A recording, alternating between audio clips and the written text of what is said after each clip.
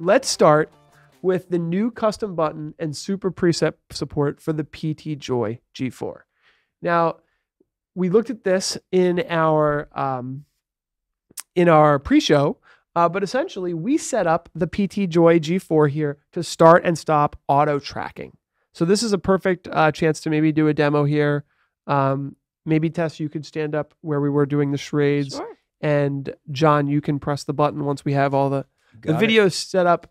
And I'm gonna let's do the demo first, and then I'll show you how it's all set up. But essentially, we're gonna show the PTZOptics G4 here doing auto tracking with Tess. Okay. Ready. Put one into my preset. All John's got to do is one click of the button. Click that button. Auto tracking is on. Now, this is pretty cool.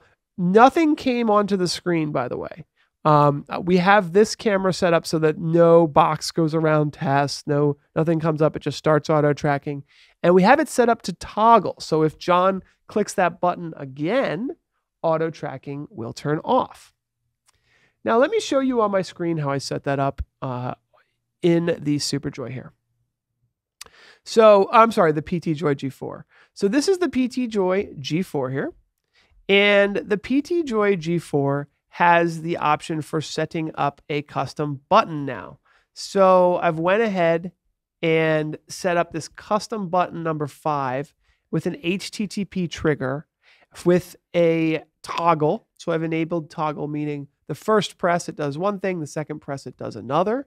And now that I have that set up, I just basically entered this HTTP string, which is essentially the command for turning on auto tracking, and it immediately happens. So that is how you set up the PTZOptics G4 for the custom button, specifically with auto tracking. So just wanted to show that, but it can do more than just auto tracking. You know, this could start and stop video recording in vmix or our camera management platform. Another popular request was to have this joystick button to quickly snap focus. So if you ever lose focus, you click the button, it does a snap focus. And then another is a super preset. So super preset to just get all your cameras right back to where you want them to be, especially in a house of worship or a space where there's volunteers and people using the cameras and might leave them in an unknown location. You can go ahead and click that button and get all of your cameras back to a known location. So